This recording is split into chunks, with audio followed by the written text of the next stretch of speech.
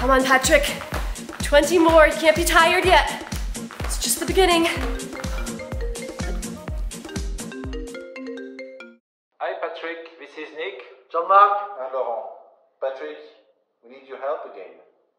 We have to make a presentation to a minister and its delegation. How did the offshore start and evolve over time?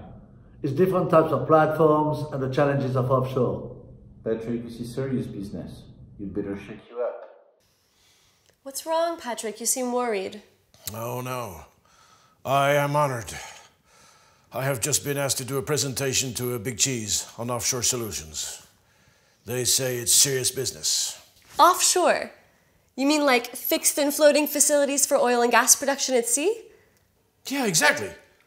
You seem to be pretty familiar with the subject. Well, it is a subject that interests me, but my knowledge is limited. Could you tell me a bit more? Of course, with pleasure. The main purpose of a platform is to treat crude oil and raw gas to make it transportable. The first offshore platforms are difficult to date, but it is estimated that the first wells over the water were drilled around 1887 off the California coast. The wells were managed from a floor at the top of a structure stuck in the seafloor. The problem is that the easiest reservoirs were quickly depleted, and we had to move into deeper water, away from the coast, where the structures became bigger and more difficult to install, until one day it made sense to make them float. What do you mean exactly? In the beginning, the lattice structures of the drilling derricks were connected to piers to allow the oil to flow back to the beach. Then came the platforms with treatment units on the drilling decks. Fixed structures evolved to great depth, up to towers of 610 meters for the biggest. Wow, 600 meters? Well, that's as tall as Shanghai Tower. You know, the second tallest tower in the world? Except here it's in the sea. Next step was floating platforms such as spars, semi-submersibles, or TLPs, all of them anchored to the seabed to limit their movement. And then we needed to add some storage to the platforms. Aha! Like my water bottle.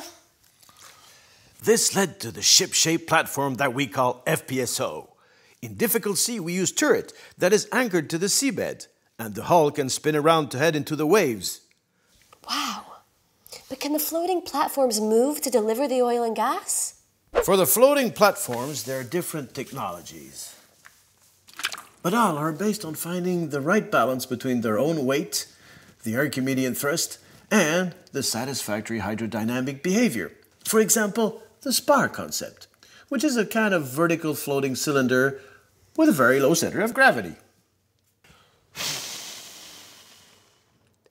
And no, the platform should not be able to move to deliver either gas or oil. So we hold them down using cables and chains. Well, so then is there one platform per well? No, the use of multiple subsea wells and manifolds enables the production from large reservoirs to a single platform, which incidentally can now temporarily store hydrocarbons. Well, then that's cool. No! Do you realize the scale of the challenges encountered? Boom, boom, boat impact, wave, wind, current, depth, stability, storage, transfer to a tanker for export, corrosion, storm, and even icebergs sometimes. All of this far from shore on a cramped platform surrounded by hydrocarbons. Whoa, calm down, Patrick. Do you know what all of this reminds me of? No.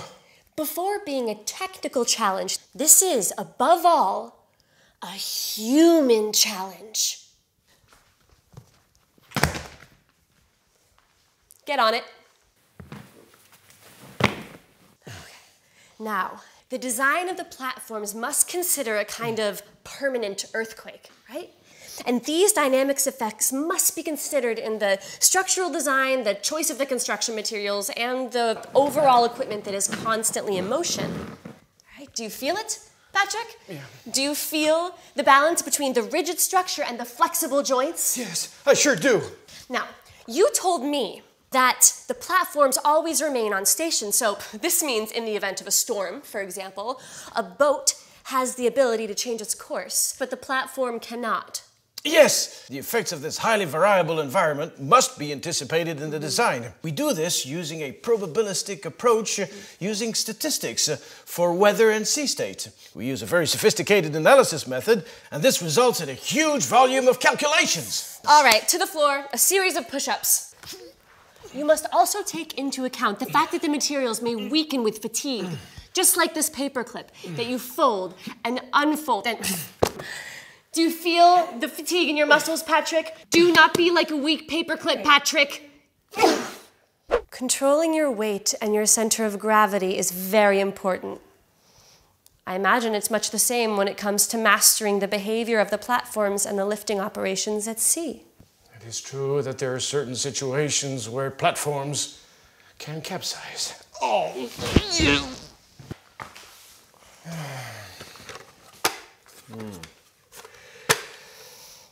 You've also got to keep an eye on that weight. Not only the weight, but also the dimensions. The units must be designed to optimize the space. This is what complicates the engineering work and does not facilitate safety. When you are onshore, you can move away and isolate the dangerous units. Offshore, it's impossible. The construction of the platforms are carried out in specialized construction units. The units are getting bigger and bigger. For example, the FLNG unit, which is the equivalent in weight of 34 Eiffel Towers. Wow, your knowledge of offshore is fantastic. This is all really impressive. Offshore seems like a great business. Not only that. Construction skills and designs are now used for onshore projects, where the units are modularized and transported all over the world. You see, it is very, very serious business. You have great people and skills at TechnipFMC. But right, now back to work. On the ground, 100 sit-ups. Come on, Patrick. More.